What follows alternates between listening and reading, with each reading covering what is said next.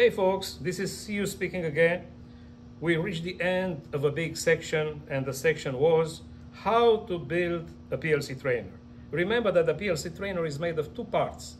One part is the control board containing the PLC itself, and the second part is the output board containing the outputs. DC motor, fan, 5 lights, and an emergency switch. Okay? So I'm going to show you now, unlike the little program we've made before just for checking our PLC, I'm going to show you a more complex program involving a lot of timers and the use of the data memory area to see what can we do with the PLC and why do we need the second section, the output trainer. Let's say I'm going to put the power on. In that moment, if I start the PLC program, everything looks like working fine. Remember that the switches we have, remember we build them together. There are actually two switches in one. Here is the toggle switch position because it stays when you push it. And on the other side is the momentary switch. You see here there is a little LED showing exactly the LED over the number 7 because the switches are numbered from 0 to 7. There are 8 of them, 0, 1, 2, 3, 4, 5, 6, 7. And on the input number 8, which is the next one, we have our sensor. You see when I put the hand in front of the sensor, the light here for the number 8 is popping up, okay? So I'm going to start the program by pressing momentarily the switch 0, like this. And you're going to see that something happens on the outputs. You can watch the LEDs here for the outputs. They start moving. However, the PLC does not clearly tell you what happens, what the program does. It's only if you really know the instructions and to watch the program on your computer. But other than that, you won't see it. This is why we have to connect both together, the control board to the output trainer. So we're going to use our flat cable. Remember, our flat cable's here. We're going to connect one end to the control board and the other end, we stop it to the output board. So now we have the outputs connected, we have the PLC connected. We start it again. Hey, this is the fan starting. Now the lights. The motor. By the way, the lights, they go back and forth. You see now they go to your left. And now they're gonna go to your right, you see? So at the end of the light sequence is either the fan going on or the motor going on.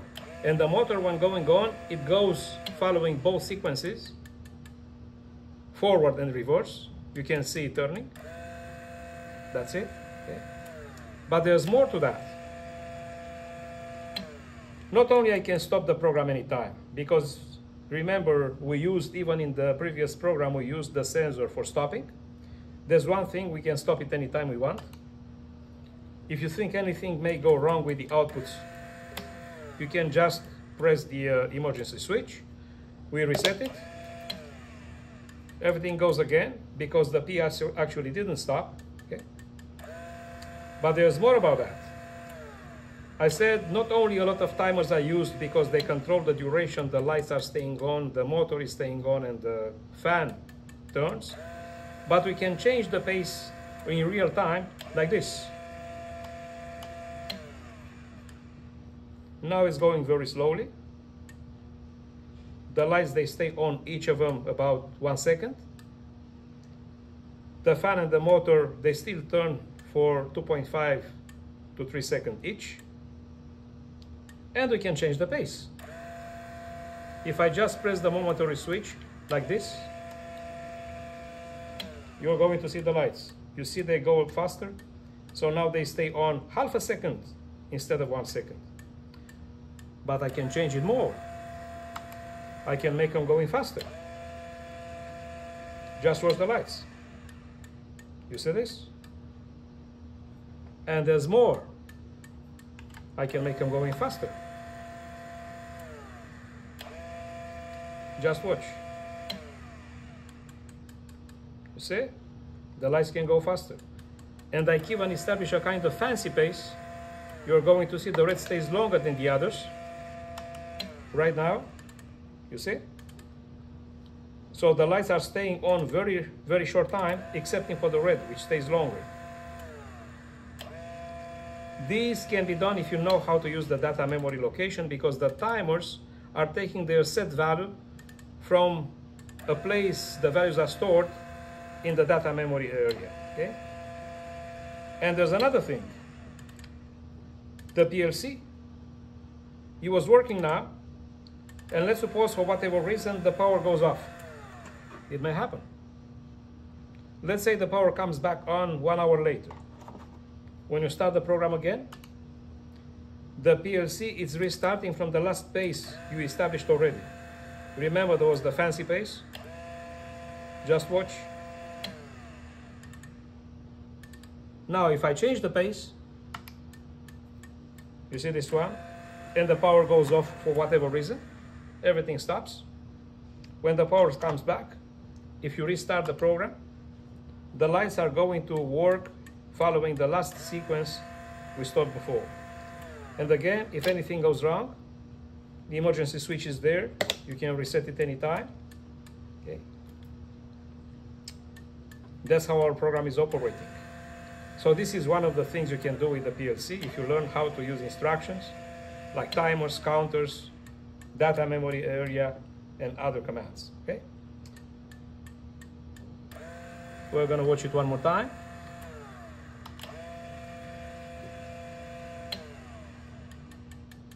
You see, it goes faster.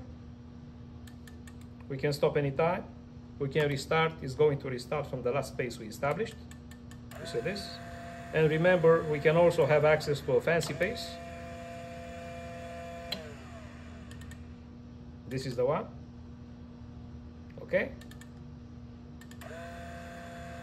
So, I hope you like that section, and hopefully we're going to meet each other for another section, okay? Thank you very much, guys, for the patience. Have a nice day. Bye-bye.